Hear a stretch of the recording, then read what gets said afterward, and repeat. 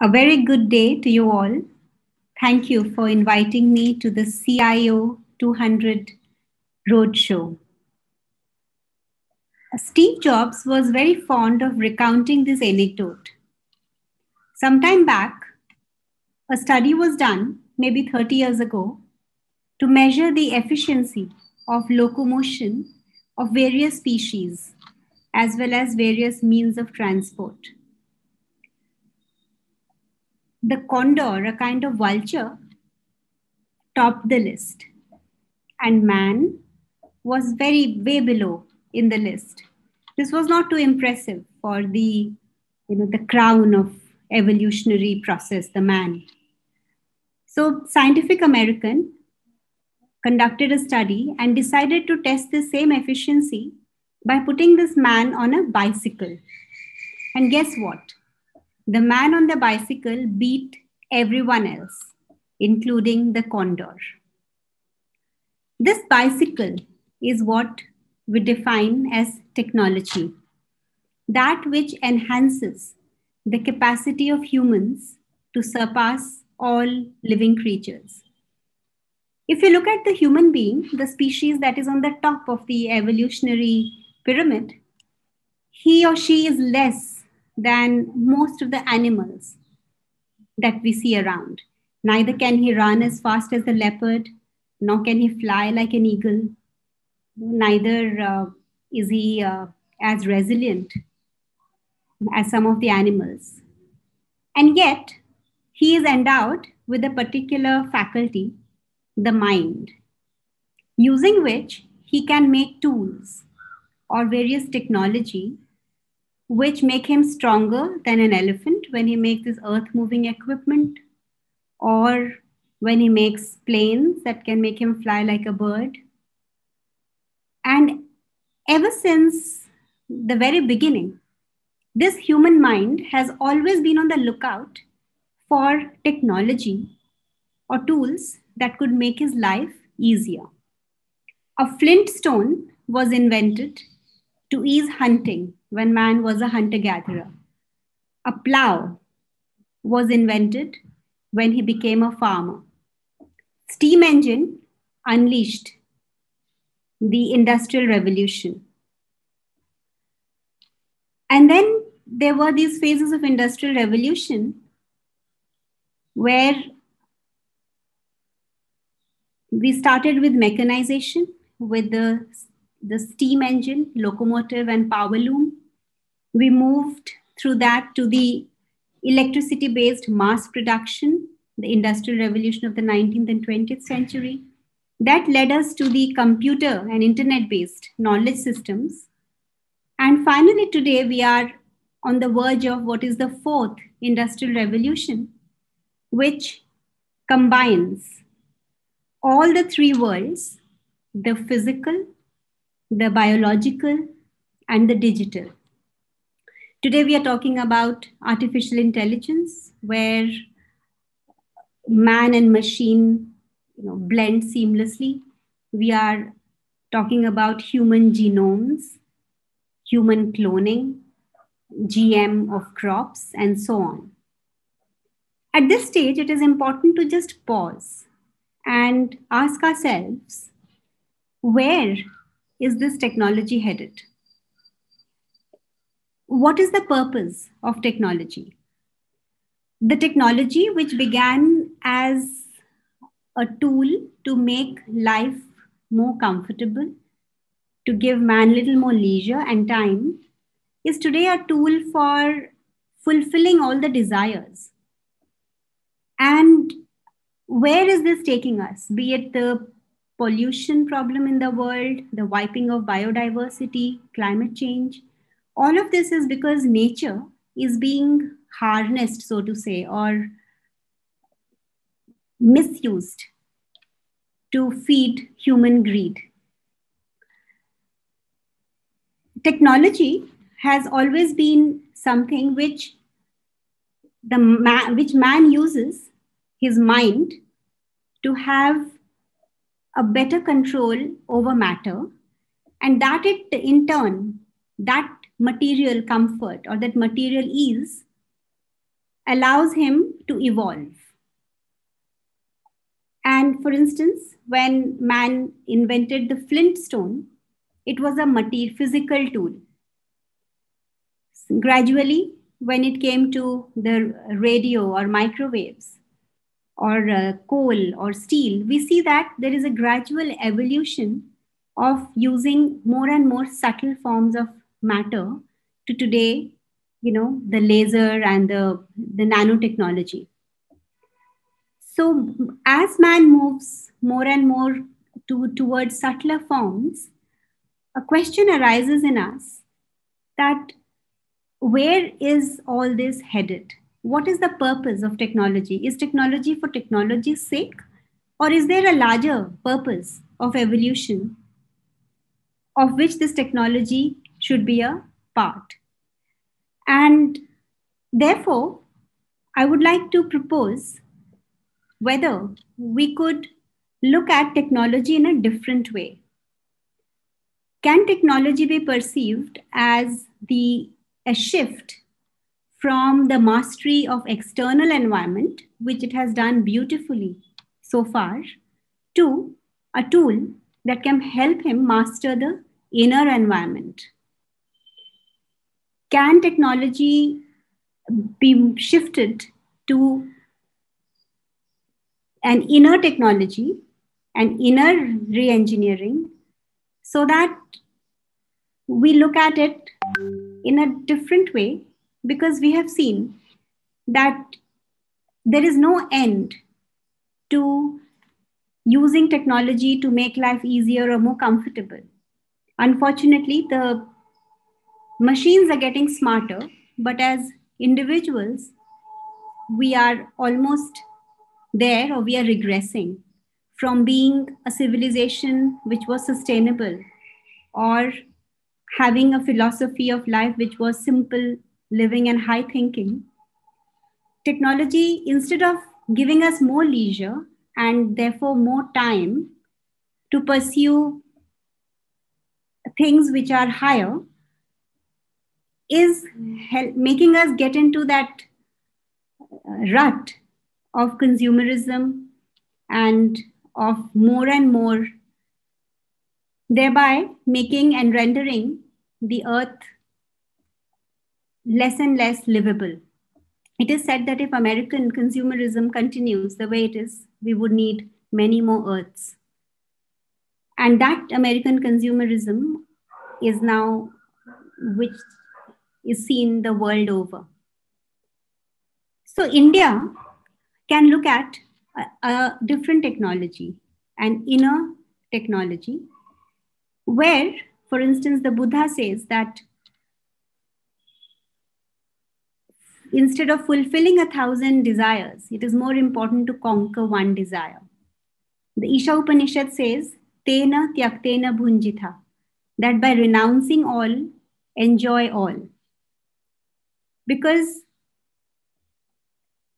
there is a way of living which is more sustainable, and that is what India can contribute to the world. The very Steve Jobs, when he used to give this story of the bicycle, he used to say that the computer that he had invented was a bicycle for the mind. Just as a physical bicycle allows the human being to glide, smoothly and as efficiently as the condor, similarly, the computer is a bicycle of the mind. So is it possible that we look for a bicycle for our consciousness so that we can glide through these inner worlds and inner skies frictionless, just as a bicycle helps us overcome the friction of earth, and the bicycle of the mind, the computer, help us to overcome the friction of logical thinking and so on. The bicycle of consciousness can actually make our lives glide smoothly in the inner skies, because it would relieve us of all the frictions of greed, of consumerism, of all kinds of problems that the modern world has been endowed with. It's a very interesting tool these days, which most people use, of the Ikigai, where the purpose of life, they say, is neither seeking happiness nor seeking fame or money, but it is a confluence of what I love, what I am good at, what I can be paid for, and what the world needs. Now, mapping it to the Indian systems, I would say that what I love, what I am good at, and what I can be paid for is what is called swadharma, something that I am born to be. And what the world needs is yoga dharma, the zeitgeist, the spirit of the times. Now, the Indian knowledge system say that the swadharma and yoga dharma alone is not enough. Because today, if my swadharma is coding and the yoga dharma is digital technology, unless I have the third element, which is the Sanatan Dharma or the eternal religion or eternal way of being, the very purpose of the world, which is evolution, if it is not there, then with my coding skills in a digital world today, I can even make something like blue whale, which caused the suicide of many school kids. So we need a higher purpose towards which technology is heading. And that is the eternal purpose of evolution, human evolution. And if that is the purpose, if human evolution is the purpose why this world is made, then technology cannot be an end in itself, and it has to align towards that final aim.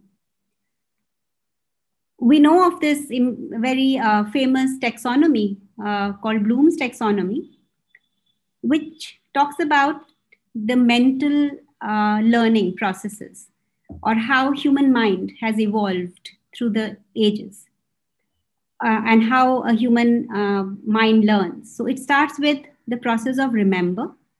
Then we go on to understand, apply, finally to analyze, evaluate, and create. So the lower three are called convergent thinking because they lead to one right answer. And it is not the basis for innovation. Whereas analyze, evaluate, and create is what we call higher order thinking, which is divergent thinking, where there is no one right answer. And if I map it with the Indian knowledge systems again, remember and understand is what we call chitta or memory, passive and active memory. Apply and analyze is the manas, the sense mind that takes in the data and makes it intelligible to the human consciousness. And evaluate and create is what we call buddhi.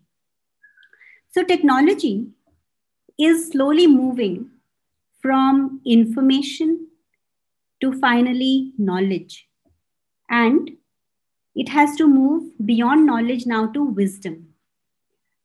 Because of technology, there has been a democratization of information. Information is available to all.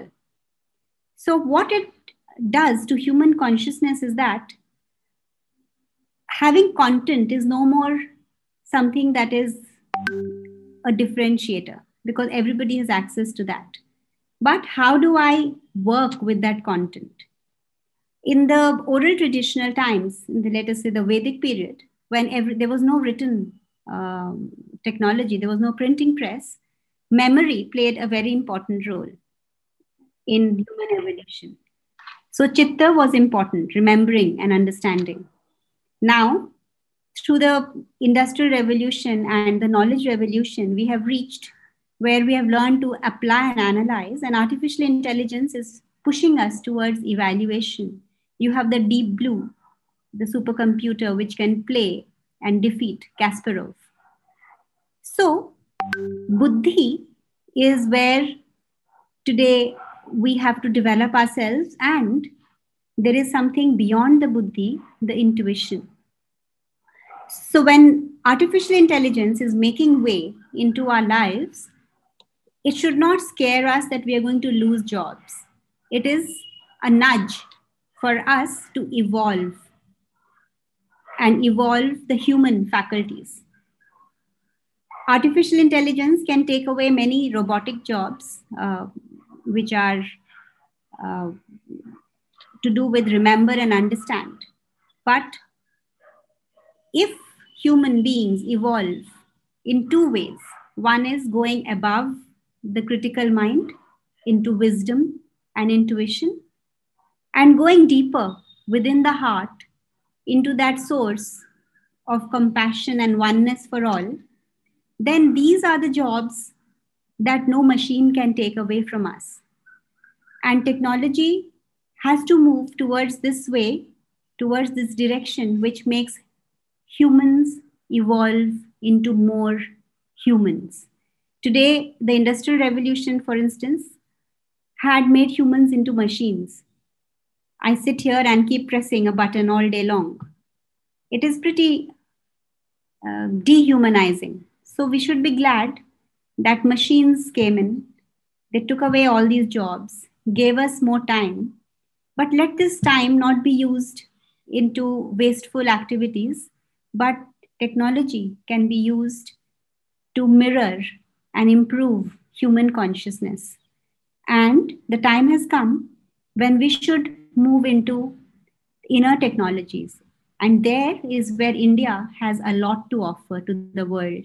India has been the epitome of studies of consciousness. Tomorrow is the technology of tomorrow is the technology of consciousness, of human evolution, of mastering of inner worlds. And there are enough tools that India already had, the tools of meditation, of vipassana, of Raj Yoga, of conquering one's desires. And unfortunately, India lost these because of long-standing invasion of the Mughals first and then the British. For over 800 to 1,000 years, we have been colonized. And therefore, with our decolonized minds, we continue to look at technology how the West looks at technology. The West looks at technology as something to make life, outer life, comfortable, and we should be thankful for the West for that. That has been their contribution to make the world a better place. But the East, and especially India, has had a tradition of inner consciousness, of inner technology, of how to live peacefully with the world, with everybody, how to have a technology that talks about oneness with all. Sustainability has been a part of the culture here.